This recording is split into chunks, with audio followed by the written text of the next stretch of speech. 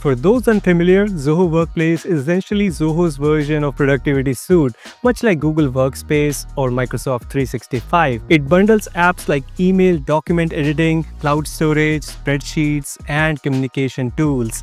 Zoho has tried to create an ecosystem where businesses can handle everything from internal communication to document collaboration all under one roof, also providing apps for mobile platforms. The user interface is pretty clean and simple. Personally, I didn't have a steep learning curve when transitioning to Zoho Workplace from Google Workspace. Apps are organized neatly in a dashboard and everything is accessible with few clicks. What I appreciate most is that the design is straightforward, no unnecessary clutter. Whether writing an email in Zoho Mail, working on document, or having a chat in Zoho Click, the navigation feels intuitive. And because all the apps are integrated well, we can jump from one app to other seamlessly. However, it does feel like there are some areas where the interface could be more modern. It gets the job done, but it's not as sleek as some of the other productivity suites like Google or Microsoft. It's functional, not that flashy. One of the core tools is Zoho Mail, and I have to say it's pretty solid. I was able to set up the custom domain for email easily,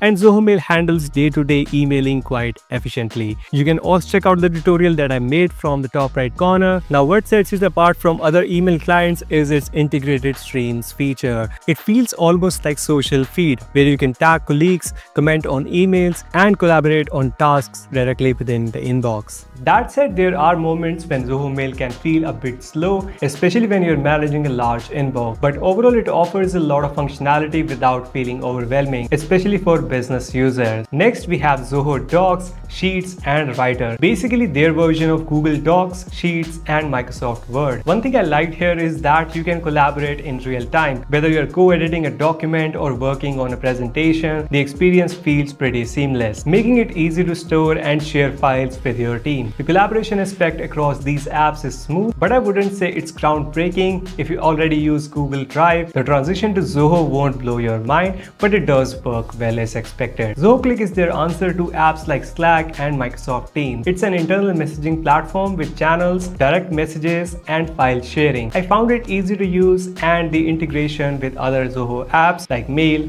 Docs makes it convenient for quick communication with colleagues. Another app worth mentioning is the Zoho Meeting. If your team uses a lot of video conferencing, this will be useful too. Zoho Show, on the other hand, is their alternative to PowerPoint or Google Slides. It's a good tool for making presentations with lots of templates and customization. Now, pricing is where Zoho Workplace shines. The basic plan starts at just $3 per user per month, which makes them one of the most affordable productivity suites on the market. Even the professional plan, which offers a lot of advanced features, costs just $6 per user per month. And by using the affiliate link in the description, you can get $100 of free credits to use on Zoho. If you are on a limited budget, then you can have a look at Zoho Mail free plan that accommodates up to 5 users, or other Zoho Mail only plans. You can try that from the description too. After gradually exploring other Zoho apps, I felt it's a great service and a good competitor for Google and Microsoft. Comparing the pricing, Zoho comes out looking very budget friendly. I would say Zoho Workplace is perfect for small to mid-sized businesses that are budget conscious but need a solid set of productivity tools. It's great if you are looking to manage business communications, file sharing, and collaboration all in one place